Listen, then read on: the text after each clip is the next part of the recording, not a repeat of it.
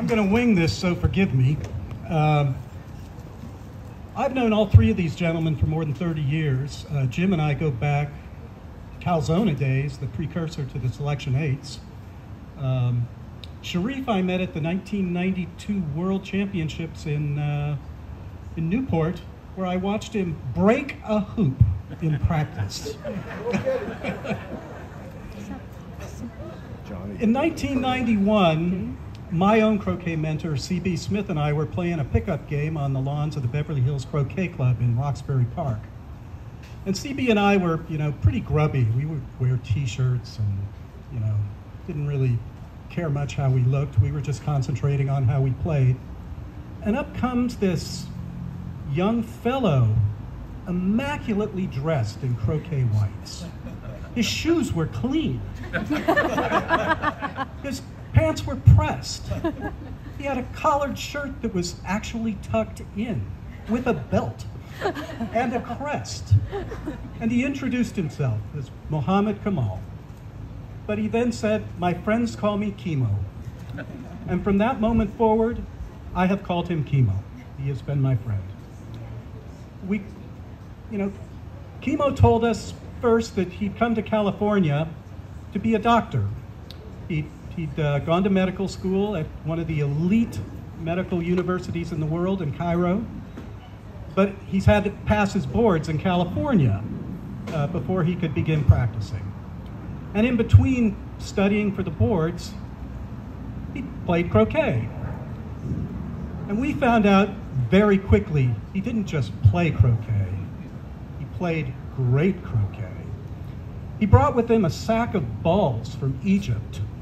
They were rocks. The hardest thing I've ever seen. I wondered if they'd been, quarried from the pyramids.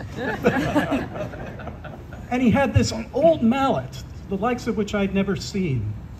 And he had a way of swinging it. We all know that there are three basic grips in croquet, the standard, the Solomon, and the Irish.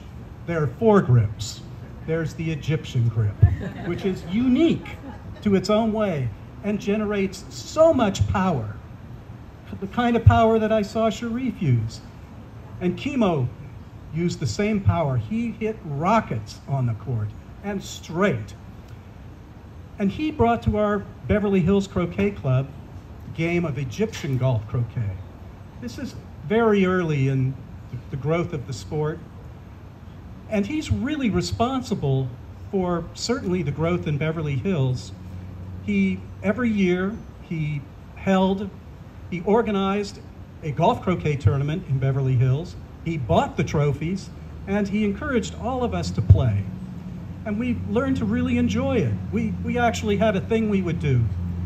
He taught us golf croquet while we taught him American and association croquet. So Chemo and I would start our day with a game of golf croquet, and he would usually just shellac me.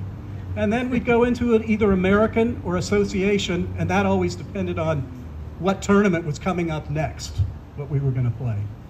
But it was an absolute pleasure to witness the growth of croquet as shepherded by Mohammad Kamal. In 1999, he organized the very first international golf croquet tournament in the United States. And he brought the best players over from Egypt to play the best players in the United States. It was held on the lawns of the Beverly Hills Croquet Club, and it was a tremendous success.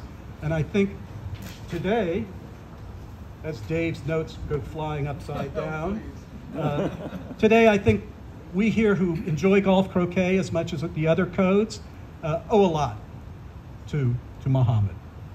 I also found out that Mohammad wasn't just a great croquet player.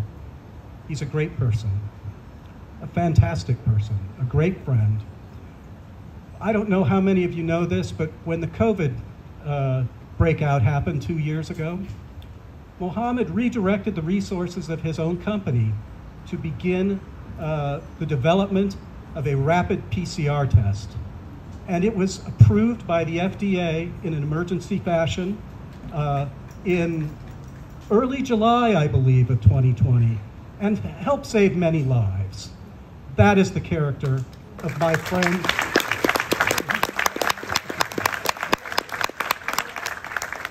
So it's with great honor and humility that I introduce my friend Chemo, Dr. Mohammad Kamal, to the U.S. Croquet Hall of Fame.